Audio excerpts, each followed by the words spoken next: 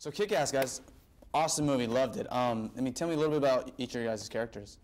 I play Dave Lazuski, who's this ordinary kid who's in the comic books, and you know, his best friend's Marty. You play Marty, right? Marty, yeah. He plays Marty. Marty.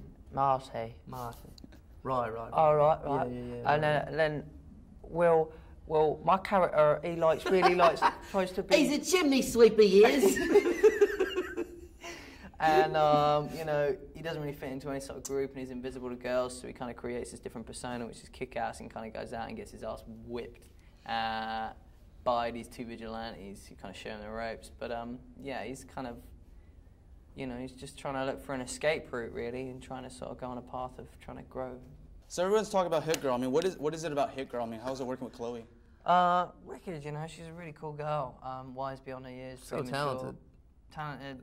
She's young Jodie Foster, you know, like she's like Natalie Portman. The professional. Yeah, I mean she really is astonishing in the film. Like it mean, boggles the mind to see like a 12-year-old be as self-assured and talented and all the physical the physical stuff. Like it's what blows. She puts a lot of hard work into it. Yeah, I would say she probably worked harder than anybody besides you.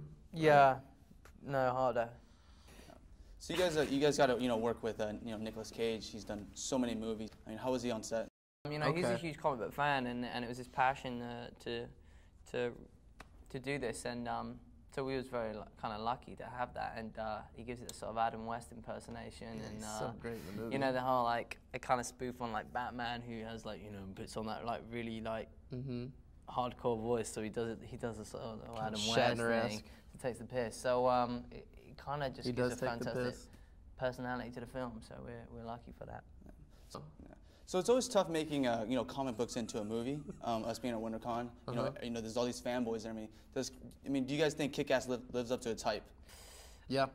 Yeah, I mean, it's you know, it's great when the comic book fans give it that much enthusiasm, and you know, those are the real sort of true fans, and it does it kind of how would you say it exceeds the I think it exceeds expectations. Yeah. I really do, because it's the rare occurrence where there is a lot of hype, but the movie is great, and it's one of those things where you got to see it to believe it, man. So go out and see it. Yeah. It's more like reality. It's more like what could really happen. I mean, these guys are huge comic book fans, so they're kind of like brainwashed in that. So they kind of go out naively trying to fight people and not expecting the consequences. So when they do get hit or stabbed in that, they could die. Yeah. So it's kind of like heightened, and the fact that we really are those ages, like 17 and that, and Hit Girl's 11.